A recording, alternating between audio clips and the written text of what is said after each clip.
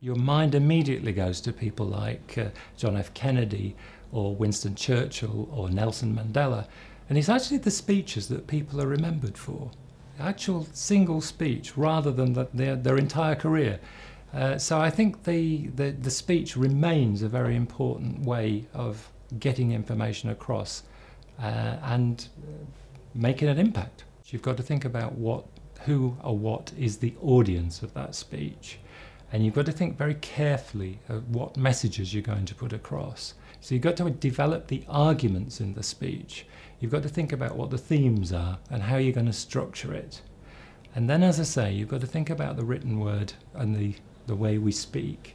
It's a very different way of speaking in a speech. Well, the speech in the age of social media is very interesting. It's become much more important, and it's essentially a very important thing that you've got to structure, and also you've got to very much think about the sound bites. It's the sound bites, the extracts from the speech, that can be tweeted during the actual course of the speech itself, either by the organiser or by the audience that's physically there. But also, in the world of Twitter, people are commentating on the speech as you go along. Most of the people I've taught speech writing to, and it includes people working for the top people across the world in business and government, they're writing speeches already, but they've had no formal training.